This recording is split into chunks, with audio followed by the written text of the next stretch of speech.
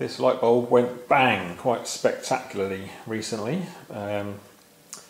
This was in my daughter's bedroom as a sort of reading light next to her bed, and she complained it was making a funny noise, so I brought the whole light downstairs and just had it on sort of next to where I was sitting just watching TV for a few hours just to see what would happen, see if I could hear the strange noise that she talked about.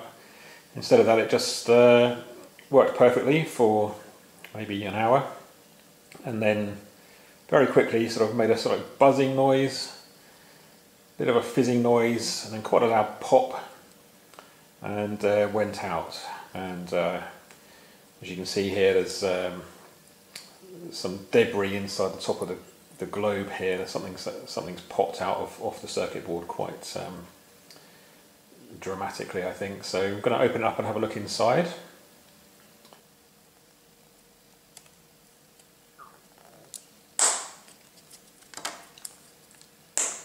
That's popped off quite easily. Let's see what's in here. Okay, so all the LEDs are... I was expecting one of these LED chips to have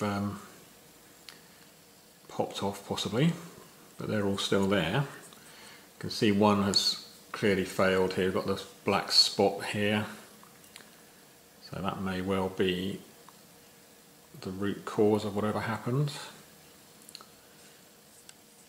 Have a look at that again in a minute.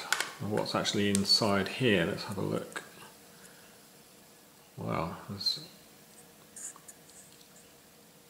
I don't know what that is.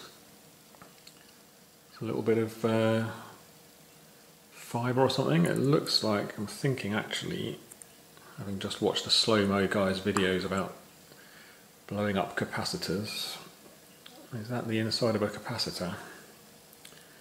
And that's also part of the capacitor can, or a capacitor's exploded. Maybe. Okay, let's see what else we can find. So I should just be able to prise this circuit board out of the top here, I think. It's just glued in around the side with some sort of Celastic.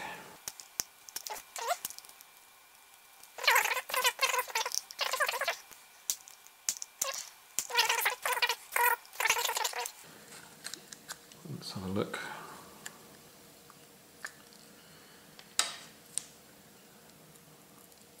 Wow, okay, quite a scene of destruction in here. I can see there's the body of the capacitor. That is just the empty can. What else can we see in here? There's lots more of the fibrous stuff that was inside the capacitor. The paper. It's like the paper sort of insulating material that's wrapped up inside the capacitor. It's all blown everywhere. And there's the remains of the capacitor. That's gone quite spectacularly, gone bang, hasn't it? So I've got a bit of the remains of the metal inside one of the plates, I think. Is that still attached? No, it's still attached to one of the... No, maybe not. It's still attached to that electrode there, so that's one of the electrodes of the capacitor that comes up from the pins on the outside and attaches to the wrapped foil, which makes one of the plates of the capacitor. The other one is just gone completely.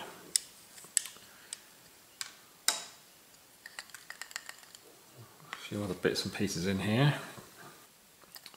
Alright, let's chop this out and we'll have a closer look at it.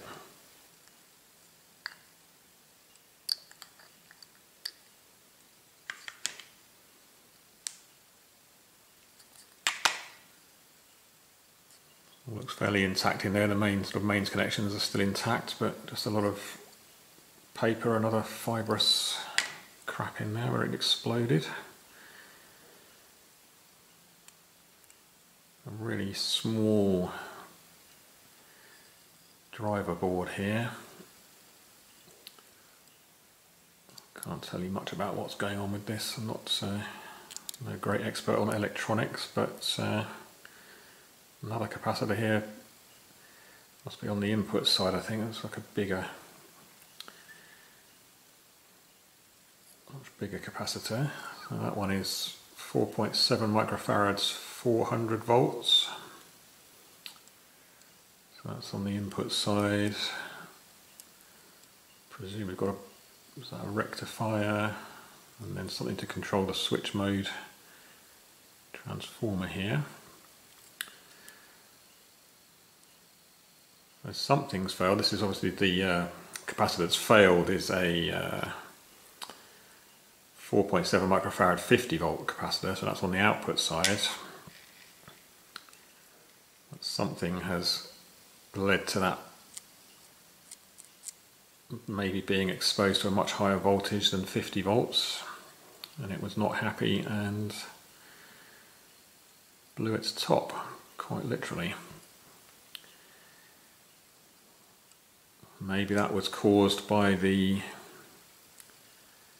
failure of this one LED chip here, I don't know.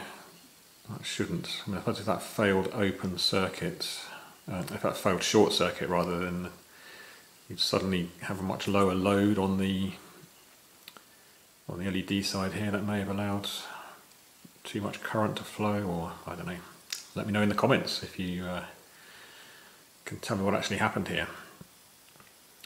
Let's have a little probe around on these LEDs and see what's going on, see what we can work out. Well, I spent a bit of time probing around on here trying to see what's what with this circuit, but I'm not any wiser really. This failed LED chip is not conducting, so it hasn't gone short circuit completely, at least.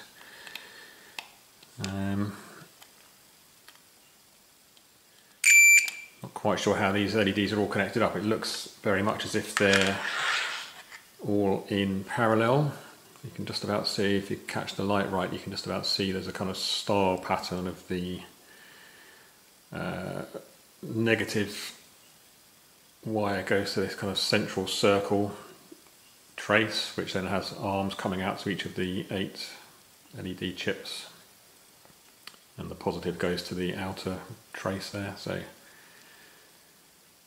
they're all in parallel, and so one of them failing shouldn't have caused the whole thing to fail particularly, so something else must have happened. But there you go, that is a very failed capacitor. Didn't just stop working, it literally exploded. So, all good fun. The bulb has been replaced, life continues. I hope you found that interesting, and see you next time.